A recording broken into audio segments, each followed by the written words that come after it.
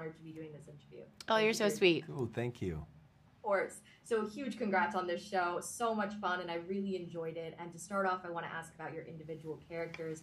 Was there something that you personally found yourself relating to about them, or maybe a storyline or a quality that you're most excited for the fans to resonate and experience with them? Yeah. Do you want to go first? You go first. I truly connect to the fact that he's a parent. I'm a parent myself of a 5-year-old. It's a little different than being a parent of a teenager, I can imagine. Sarah is a parent of a teenager. And also the whole relationship that Garrett has with nature. He's a park ranger, he's a guardian of the forest, and I'm very, very connected to nature, have always been. So that spoke on a personal level for me. I think for me it's a trickier answer because I can't really tell you, because then I would be giving away secrets. Okay. And what's interesting, when you first meet her, her motivation is extremely very driven and very linear. It is to find out who started the fire. Yeah. But that's not really why she's there. You'll have to wait and find out. Listen, we love a good tease, Sarah. We love a good teaser. It's fine. We're watching. Okay, I mean, I can throw the teaser out there. Yeah. Got it. And one other thing I really love about TV shows is the different dynamics, the friendships, the relationships that you guys get to explore and portray. Is there one that you're most looking forward to sharing with the world, or that was most fun to play with as an actor? I think that's like picking your favorite child, right? It's that the interactions that we each have with all the different characters and so many different levels, and every time you work with someone, it's a different environment on set, on camera, and off camera, because people bring different emotions. Some actors would surprise you in a scene. I would say for this show, from what I know, in like genre shows, you have the adults and the younger, characters. This show has a very interesting dynamic between the adult characters and the younger characters. Let's put it like this: you figure it out as you start watching it. You see how they relate to each other, and it's very different than usually we watch in shows, genre shows. That's fair. I also have to ask you about the genre. I mean, Supernatural is such a fun thing to watch, and I imagine it's so much fun on set to do. What do you love about it as a fan? What makes you want to do it as an actor, that sort of stuff? Well, I think what we realized, and we were just discussing this today, is that the superhuman allows you to tell the most human stories. That these stories were created, these legends that go back to the beginning of time, were created because they were answering questions that we didn't have the answers to, the things that go bump in the night, the things that scare us. And it allows you to open your mind and create its own universe, which is not something you can do in every genre. Yeah, I think it's a big metaphor for the monsters that we all face. The monsters are all in here. And we all have to face it, and you can't let them win. But they're very scary. So as a metaphor, I think it's perfect to discuss human the human condition and how much we have been like anxiety. It's a big theme in our show.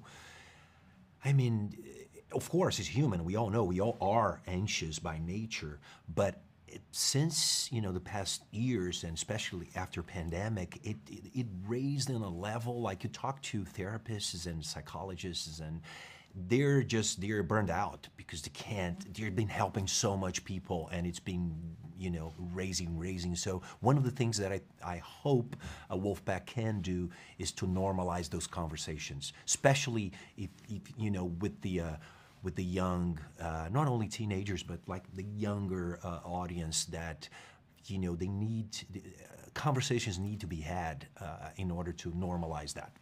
Yeah, so well said. Thank you both so much again for your time. I appreciate it. Sarah, just want to give a quick shout out and say, loved you and Do Revenge. You killed it. Thank you. I can't wait for everyone else to see you guys in this project. It's great. Thank you. Cool. Thank you. Hi. It's so nice to speak with both of you. Thank you so much for your time today, and congrats on the series. Thank you so much. You as well. Of course. No, so I want to start off by saying how much I love it, but I want to talk about your individual characters. Was there anything that you found yourself personally resonating with, or is there something you're most excited for the audience to notice about your character and relate to? I think we've said this before. the most exciting part for the audience, for us, is that they might get something out of it and be able to see that they're not alone in like a lot of ways. I mean, we can talk about mental health, we can talk about dynamics between friends and family that might not be so strong or might not be so healthy.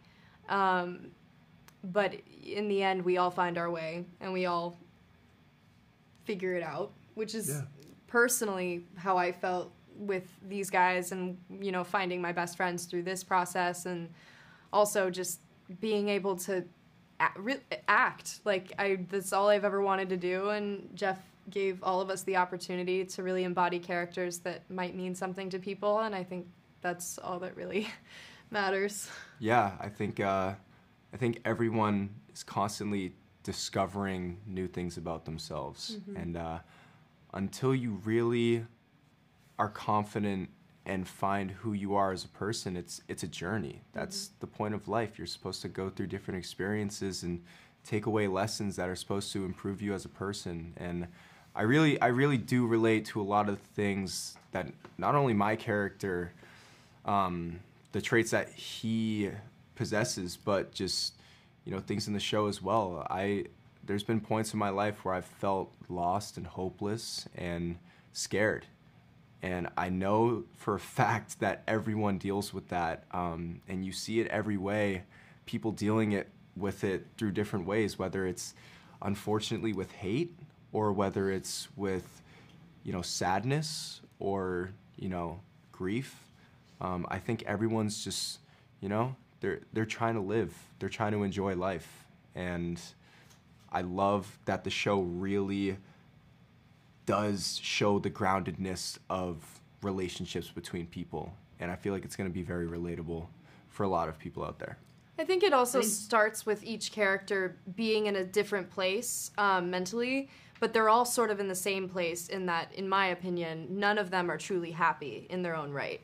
And I think that's a great place to start, because that's a great place to start the conversation, to start the thoughts, and to start the talking about how we feel as people in everyday life. So, I love that. You both perfectly phrased it. And before I let you go, I just want to ask if you could tease your favorite dynamic, whether it's a relationship or a friendship, that you're excited to share with the world.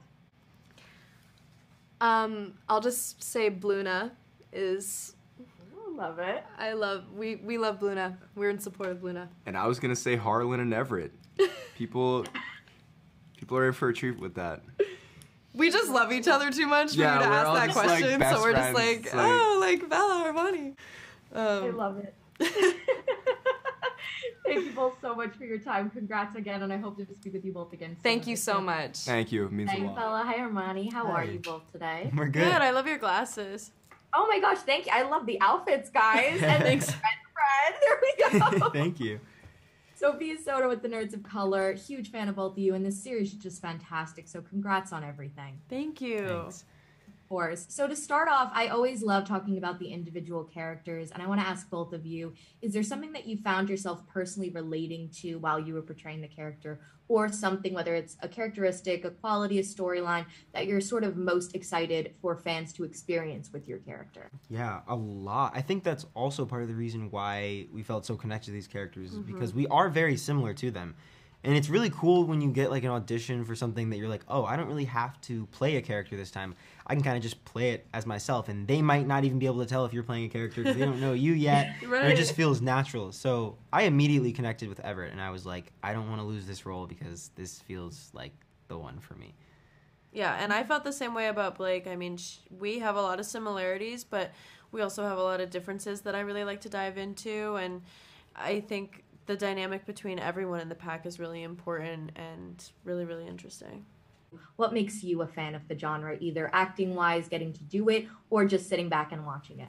The beauty of both, I feel like. Yeah, and just how much you can do with the supernatural world. Like, there's a lot more exploration, and there's a lot of things that might not exist in the real world that you can fit into a story like that. And just being able to watch it, too, because when we watch it back, it's, like, hard for us still to see it as like ourselves. Like I still feel like I'm watching another show, and it's weird because I like to, when I watch something I'm in, I like to try and watch it from like an outside perspective and be like, okay, if I wasn't in this, would I like this? And I really like am already invested in the show, like regardless of being in it. So yeah, and cool. I think the fun of being an actor on a supernatural project is you're not writing the storyline, so you don't know what's going to come your way as an actor. You don't know what you're going to be thrown with, so it's like it's fun as an actor. Is there a dynamic, whether it's a friendship or a relationship, that you are sort of most excited to share with the world? Ooh, all of them. It gets really juicy throughout the season. It gets super season. juicy, yeah. It starts slower and it gets really fast. Like, the beginning is only, like, the tip of the iceberg. And there's lots of ups and downs, and... I think Blake and Everett's relationship is a really special one. Yeah, And they play it out really well, and the payoff is there. Yeah. Lastly, message to fans. You know, everyone's been so excited about the series. What is it like seeing that? It Crazy. means a lot. It means a lot, too, to have the fan base of Teen Wolf so supportive of us. Because usually you have to, like, find your fan base when a show comes out. We already kind of have, like, half of it built in. So it's really nice to see that they're excited and that they like what they've seen so far. It's really special. Congrats to both of you again. Thank you for your time, and just enjoy it. I got to see you guys at New York Comic Con, and you were all wonderful. I loved you. Yeah, thank you so much. Of course. Talk again soon. Thank you. Professional artists and professors, maybe a nerd who's just like you, talking about the things that you like too. So I invite you to the NOC. In full color, you see me.